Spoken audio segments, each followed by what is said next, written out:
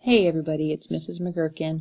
I'm just going to go through the different parts of the microscope with you guys to help you get started on your lab activity for today. We are going to use all of the parts that you guys see on the right side of the screen to help us label the microscope. Also, while you guys are doing the lab, when you get to a part and it refers to one of these specific parts of the microscope, you can refer back to your diagram. At the end of the lab, you guys are going to be asked to think about how you use these different parts of the microscope to determine what their actual functions are. So be thoughtful about that as you guys are completing your lab. Alright, so we're going to start up here at the top with the ocular lens or eyepiece. This is the part of the microscope that you look through to see the specimen. What's also important to remember about the eyepiece is it has a bit of magnification to it. So when you think about the difference between magnification and resolution on a microscope, the eyepiece is contributing to that. The next part of the microscope is here. This part here is called the revolving nose piece. You end up twisting this to get different objectives when you guys need to change the magnification.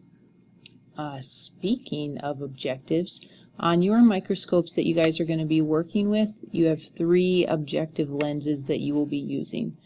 The first one is the scanning objective, then the low power, and then the high power objectives are all of these little lenses that hang down that help change the magnification of the specimen that you're looking at.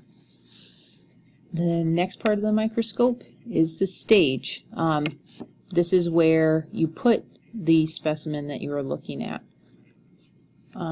Underneath the stage, you guys will see it looks a little different on the microscope you guys are working with today, but you have a dial called the diaphragm.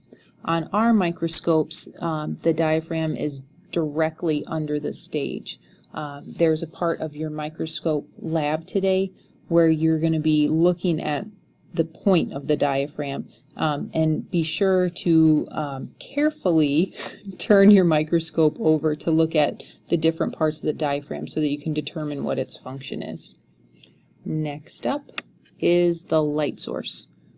Obviously, this is the light. You turn it on to be able to see the specimens. Down here at the bottom is the base.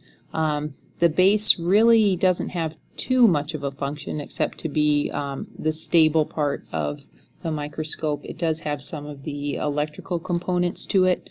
When you guys are using your microscopes today and you need to move them, you can put your hand under the base and then hold on to this other part of the microscope called the arm to carry the microscope from your station back to the cart and from the cart to your station.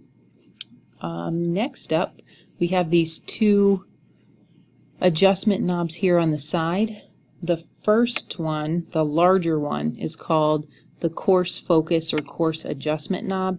This makes bigger changes. That's why it's a bigger knob.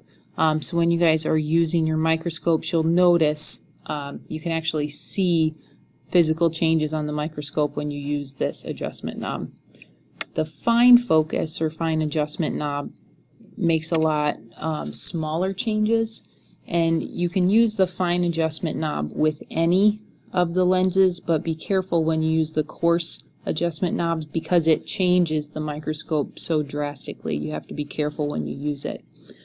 So hopefully that is helpful, and good luck today.